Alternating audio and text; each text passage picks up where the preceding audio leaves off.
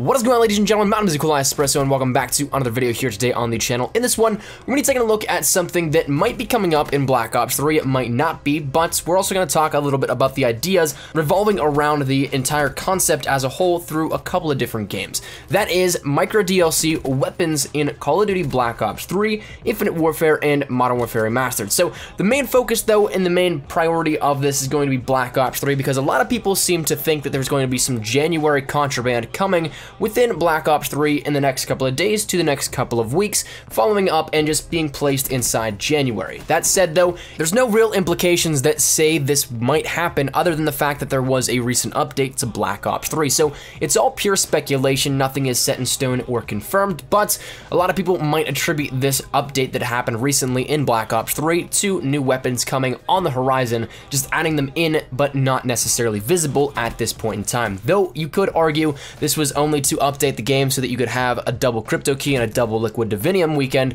like we have right now, but regardless on which way you want to look at it, there was an update, so it happened. But to kind of take a look at what we can see maybe for DLC wise, I think it's easier to take a look at what we've seen in the past and then maybe copy and paste those same attributes into a time frame that is coming up in the future. So that said, let's talk about this. There's been 9 DLC drops so far in terms of weapons, melee weapons, and ranged weapons alike within Black Ops 3 that have come to the black market and been added in supply drops as a result. There's been 9 of them since Black Ops 3 launched. Those stemmed all the way back in December of last year, 2015, or rather, I guess you could technically say 2 years back, but it's really only a year and a couple of days. But regardless, it stems back in December of 2015. That was the first DLC drops up until a couple of weeks ago in December of 2016 that we got DLC up until this point, and there's been a relatively constant amount of days in between. DLC 1 to DLC 2 was 57 days, DLC 2 to DLC 3 was 42 days, DLC 3 to DLC 4 was 45 days,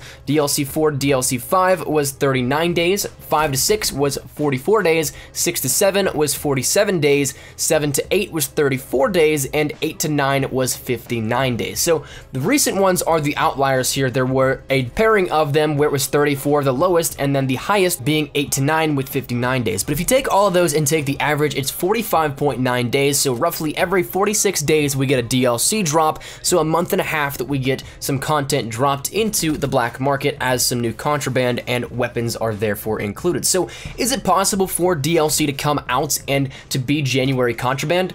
Absolutely, because if you follow the rough estimate, it'd land on January 30th, thus being our January contraband, which is a Monday, but it's possible it could be the 31st for a Tuesday drop that DLC usually drops on, but the melee weapons and ranged weapons, the contraband is usually a little bit more sporadic, so it doesn't necessarily follow that specific design model and when content drops. So is it possible? Yes. Would it hold off until February?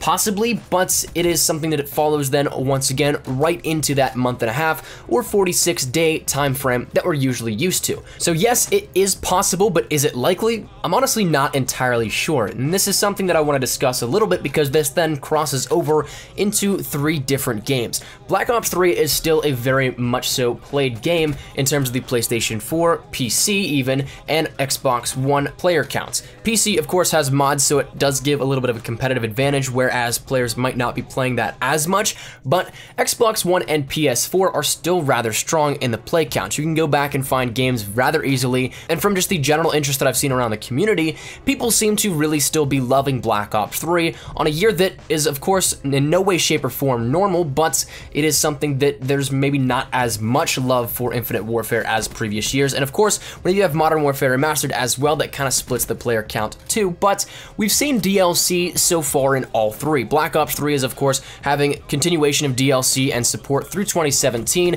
and into the next title with Sledgehammer up until that point, but then Infinite Warfare's had a couple of drops already to the Quartermaster, but only through variants. There's not been anything that indicates any weapons coming that we've seen so far. There are other weapons like classic weapons in the code like the ACR, which maybe could come, but right now it seems like the variants are the majority and the priority of the Quartermaster updates. And then Modern Warfare Remastered had an update in which it added in a couple of melee weapons that really were only cosmetic like we've seen with Black Ops 3, but a lot of people fear that we might be seeing Modern Warfare Remastered have ranged weapons as well. There's been other weapons in the files that could maybe make it over into supply drops within that and the depot for Modern Warfare Remastered. But if that were to happen, Black Ops 3 definitely still has a lot of content that is coming. It's been confirmed that Treyarch is going to be working on this, but maybe all the weapons will be focused in Black Ops 3 and potentially maybe Modern Warfare Remastered, trying to swing these new weapons and this new content to players that are on the majority.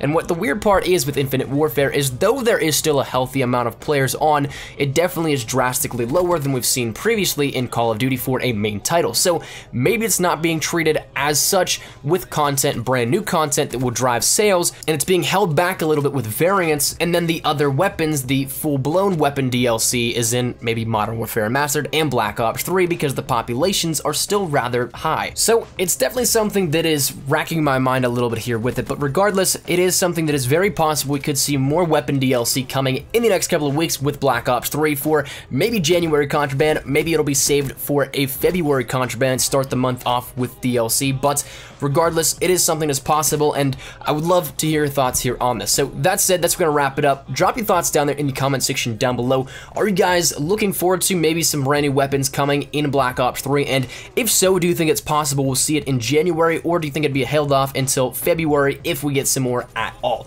Love to hear your thoughts down there in the comment section down below. And of course, if you guys did enjoy the video, make sure you drop a like down below. If you guys are new to the channel, make sure you guys subscribe to stay up to date with everything Black Ops 3, Modern Warfare Remastered, Infinite Warfare, and anything in Call of Duty particulars. That is something we'll be covering here up on the channel. And finally, if you guys want to follow me over on Twitter, that is the best place to get connected with me here. I'm always on Twitter. If you want to have a conversation, ask me something, whatever it may be, link is down there in the description below that you can find me. So that's it. Thank you dudes so much for watching. Hopefully you guys enjoyed. Hopefully you guys are having a great day as well. Mine's been Espresso. I'll see you guys later. Take care and peace.